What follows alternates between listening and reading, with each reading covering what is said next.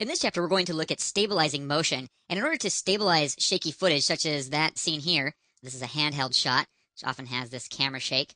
And sometimes it's a desirable look and sometimes it's not. But what we're going to do is make this stable by having After Effects go in and track the motion here. So in this movie, that's what we're going to do. We're going to stabilize this. But in the remaining movies in this chapter, we're going to look at what you can do once After Effects has actually followed, or in other words, tracked an object in your scene. It's amazing what you can do with motion tracking. So let's go ahead and go to the window menu at the top and open up the tracker. It's just called Tracker here. That opens up the tracker panel. We can't do anything with it because, like so many other things in After Effects, we need to do motion tracking in the layer panel. So double-click the layer to open this footage in the layer panel. Now, in the tracker, we have two choices. We can track motion or we can stabilize motion. And again, the process of doing these is identical. It's the same thing. But we're going to start with stabilizing motion. So I'm going to click stabilizing motion. And then we get this little gizmo here that consists of three things. We have an outer box, an inner box, and a little plus. The plus is really the key point. That's what generates the data. And then this inner box is what we call the feature region. We want to put whatever After Effects is going to follow in this box. So I'm going to zoom out and see my footage, and I might even want to scrub in time and see something that I can follow throughout the course of the shot. I'm looking for something that has motion that is indicative of the motion of the handheld shot. So if I had a bird flying, unless I wanted to track the bird itself, I wouldn't want to track that because that wouldn't help stabilize the background shot. Likewise, I'd want to find something with good contrast. If I zoomed in here, if I grabbed like one of these shrubs over here in this group of shrubs, that would not be a good track because After Effects would lose track of it. No pun intended. So what I'm going to do is move my cursor to the inside of the feature region box. I'll get a move icon. I'm going to click and drag this over to this little lamppost or something, whatever this is. And as you can see, when I'm clicking and dragging, I get kind of like this zoomed in view of what that's going to look like. And that's about where I want it. And so I'm going to let go and actually zoom in. And I'm going to resize my feature region here. And maybe click and drag, move this around. And that's about right. We want to make sure that we get all of the thing that we want tracked. And we want to make sure that maybe we leave a couple extra pixels around the edges as well. But I don't need too much extra stuff here. That looks about right. And then this outer box is called the search region. And what we want to do is we want to make the search region as big as it needs to track this from shot to shot. So if from one frame to the next, this object is going to jump way over here, to the right side of where my mouse is freaking out over here, then what I want to do is make my search region that big. But we don't need to make this as big as the object will move over the course of the entire shot, just as big as it will move from frame to frame. And as I'm moving this around here, we can see that it doesn't really move too much from one frame to the next. So we don't need a feature region that big. Now, another issue is that you see that I actually created the track when my current time indicator was at 4 seconds and 16 frames in. That's fine. You could actually go in and start tracking from any point in time. And we could actually track this backwards, and we could track it forwards as well. So you basically want to get whatever frame that the object that you're tracking is the most clear. Now, in my case here, I don't want to actually track backwards and forwards because that would just be a little bit tedious. I'm going to hit the home key and then just click and drag and move from the center of the feature region back into place, and everything will just kind of move as is. So that looks pretty good. And now I'm going to go back to my tracker panel, and again, making sure that I'm in the layer panel here. And in the tracker panel, I'm going to click this right button, which is Analyze Forward. And as I click that, it will start moving around. Now, you'll notice that this search and feature regions are moving in tandem with this object that we are tracking. It's moving and it's shaking, and that's good. That's what we want. What you don't want to happen is for this stuff to kind of drift off to the side. If that does happen, come back to the tracker immediately and stop it. Press the stop button. And everything that you've done already will still be there. But then what you'll need to do is back up in time and then adjust the search and feature regions and then come back and analyze forward again. So a lot of times when you're doing tracking, it's this constant like stop, start thing where you're constantly stopping and adjusting and then going back and fiddling with it to make sure you get a good track.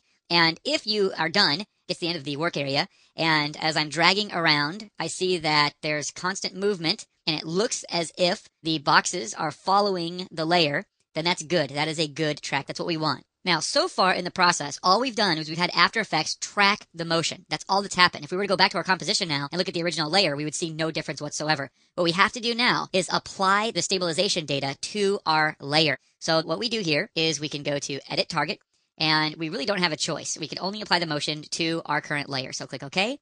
And then come down at the bottom of the tracker panel, and if you're not seeing this, if it's squished like this, you might need to resize the panel, but go ahead and click the Apply button. You'll then get a tiny pop-up saying, do you want to apply the dimensions in X and Y, or just X or just Y? We want X and Y for stabilization. I'm going to go ahead and click OK, and then it takes us back to our composition. And the first thing you'll notice is that there's a lot of blank space around the edges of every frame.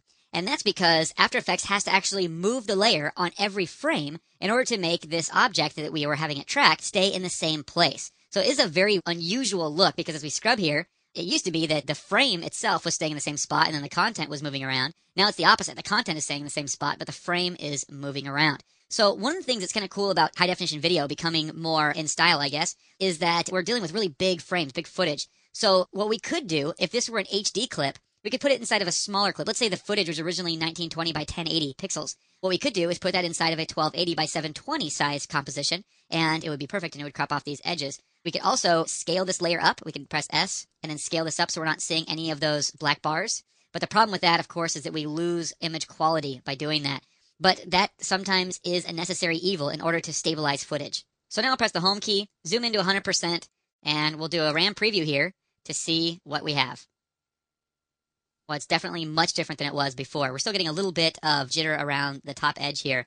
But overall, we have an amazingly stable shot where there was a very jerky shot before. So right about now, you might be asking yourself, well, what's the point of tracking motion other than stabilizing motion? Well, in this video, I'm going to show you exactly why you'd want to track motion. Again, it's a very powerful, commonly used feature in After Effects. What I've already done for you here is basically the same process we did in the last movie. If I double click this cool bird movie, by the way, here's our footage. It's like this little cool bird at the zoo that's moving around and doing some talking there. If I double click this layer to open up in the layer panel, you'll see that I've already done the tracking for you because the process is the same as stabilizing. So we have like our little point in the middle, we have the feature region, and then we have the search region. Same deal. What I decided to track was there was like a shadow here, and there's a line of shadow, and there's a vertical lines where there's posts. So I decided to track that. That was a little bit risky because horizontal lines are dangerous because After Effects can't get a grip on where the lines stop and start. So often they'll be drifting, which is a bad thing. But because there were stark vertical lines and there was kind of like a diagonal line here, After Effects was able to figure out what was going on, and we got a pretty good track out of this. But I have not applied any of that tracking data. What I did is I started by clicking track motion, and then I got the same little gizmo here, track the footage, and now what I need to do is click the edit target button, and I choose the layer I'm going to apply the motion to. And we have choices now. We have the light, we have the original footage, and then we also have this talking bird 4, which is actually the text that you just saw in the previous composition we were just looking at. And we can't apply the footage to the light or the original footage. We need to use another layer. The only other layer is this text layer, talking bird 4. So I'm going to go ahead and click OK. And then I'm going to click apply. And I'm going to apply the dimensions X and Y, click OK. And now when we go back to our original footage here, you can see that as this moves around, that the talking bird text moves along with the background. And because there's this cool lighting added here, we're getting this very awesome 3D effect. You'll see this oftentimes in commercials. You see it in the beginning of every episode of the TV show Heroes. They will track motion, and then as the camera's panning in, you'll see text. It seems like it's kind of moving along with the camera as if it were there when it were being filmed. And that's kind of the look that we've just created here by using tracking to track the text into our shot. So it's very surreal almost, the look that we've created here by having this fake text that moves in tandem with our layer. It's very interesting. Now, we could also select the light, and sometimes lights are a little bit weird, so we might not be able to get this to work out quite right. But if we select our layer, I'm going to press P for position, and I want to adjust our layer here so that it comes just on Z space. What's happened is that the position has been completely replaced for every single frame, and I want to adjust all keyframes at once. So to adjust all of your keyframes at once, I need to be on a frame with the keyframe, which I can see here, little gold. Let me know that I'm on a frame with the keyframe. I need to select all of the keyframes, which I can do easily by clicking the name of the property. So by clicking the name of the property and by being on a frame with the keyframe, whenever I make a change, it will be a change to all the keyframes. So I can click and drag in Z space, make this a negative value, and I'll bring this forward here until I like the shadow on the background. I might need to go back to the light and adjust this a little bit. And that just adds an even greater degree of realism because now we have a three-dimensional shadow in the background. It appears that it's almost like on the posts in the back. So again, a very realistic effect. And actually, let's just wait until that does a RAM preview, and then we'll see the entire little mini project from scratch. Give it just another couple seconds here, and let's just go ahead and preview that. And there we go. And we have our 3D text with the 3D shadow that appears like it's on the background. In the tracking examples we've seen so far in this chapter, After Effects has done just an absolutely amazing job at getting a good track, but unfortunately that's not really the case all the time. Bless After Effects' little heart. And so After Effects also includes an application called Mocha, which is a program developed just for tracking. And it's capable of achieving a much better track than After Effects, and it works a little bit differently, so I want to show that to you here. I've launched Mocha. I'm going to go ahead and click Start here on this welcome screen. And then I'm going to go to File, New Project to create a new project. At the top, Import Clip to track. I'm going to select Choose. And then I'm going to navigate to the Video folder inside the Media folder inside the exercise files.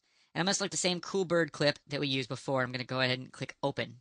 Once you've imported this clip, we get information about the project. We can name it here. We get options, a frame range. We get advanced settings here as well. So you basically want to make sure that your settings here match the settings from the original footage. Now it's saying here that my pixel aspect ratio is custom. It's a 0.56. If I go back to After Effects, I can see that the footage actually uses a 1.0, in other words, a square pixel aspect ratio. So I'm going to go to this pixel aspect ratio drop down inside Mocha, and I'm going to search for a square pixel aspect ratio. I'm not really seeing that, so let's go ahead and just select this and just type 1.0 and tab away from that. And we'll go ahead and click OK, and I'll go ahead and click Yes here. So here we have the same footage as before with the bird. Here's the timeline in Mocha. So we could click here with our current time indicator, and we could click and drag and move this back. And what I'm going to do is we don't track with points in Mocha, and that's one of its benefits, because with points they get obscured easily and they're often difficult to track because of the differences in noise and pixels. And so Mocha actually tracks areas. So I'm going to go ahead and click this X area right here. It's the X-Spline layer tool in the top of the toolbar here in Mocha. And I'm going to select the same area that I used for the bird that I only mentioned last time, but this time we'll actually see it in play. I'm going to click here once, let go, click and let go, click and let go, click and let go, and then I'm going to right click to end my spline here. And we can also click and drag and move these points around if we want to change things, but that's pretty much good as it is now to get a good track. And so to start tracking, we go over here to the right area underneath the timeline, and I'm going to click this button here, which is Track Forwards, very similar to the button found in After Effects. So I'm going to click that, and we notice that without even setting up like a distinct point or a search region or a feature region, we just click that spline, and Mocha is off and running. Another thing that After Effects cannot track, at least not very well, is differences in depth as far as like objects moving towards you, and Mocha can track that. Give this another few seconds here, and we'll go ahead and wait till this is done. Okay, so Mocha has finished tracking, and if I scrub this backwards, you can see that, again, we're not getting any drift here, so Mocha knew what was going on, and it followed this crazy random area throughout the entire shot, which is very cool. Now, one of the things that's a little bit different than what we've seen so far is that we have these 4 points, and Mocha is referred to as a planar tracker, as opposed to After Effects' point tracker, which tracks a single point. We're tracking an area here in Mocha. So this is great for like removing computer screens and that type of thing that have an area like this. However, in this case, when we export this to After Effects, it's actually going to export this as an area like this. We're going to get a little bit different results, we predict. So let's go over here to Export Data, and I'm going to click on Export Tracking Data. Go ahead and click this and change the format to After Effects' transform data. We'll go ahead and click that and go ahead and copy it to the clipboard. Next, I'm going to go back to After Effects in our project here. I'm going to select our text, and then because it's copied to the clipboard, I'm simply going to select a layer and press Command-V or Control-V on the PC to paste this tracking data. And it moves it off the screen a little bit. That's okay. Let's go ahead and press A for anchor point and Shift-P for position. Now you'll notice that anchor point and position have keyframes throughout the entire animation on every frame, as opposed to After Effects tracking data, which only uses position. So what I'm going to do is I'm just going to go ahead and click on anchor point, making sure that we're on a frame with the keyframe. And I'm going to adjust the Z value, and actually the X and Y too. So I'm going to adjust the X, drag this down, and Y, and just get that to where we like it. And let's go ahead and move it forward at Z space. And we could preview this, and it looks great. We're even getting a little bit more jerkiness. It's almost like following things a little bit more closely here. So we're almost getting some dimensional movement as well. So pretty cool track. We don't have to preview this entire thing. Let's back up and see what we have so far. Looks pretty good. So again, the same type of results as we saw with After Effects' tracker, but it was a little bit easier with Mocha, and there's just a lot more power there as well.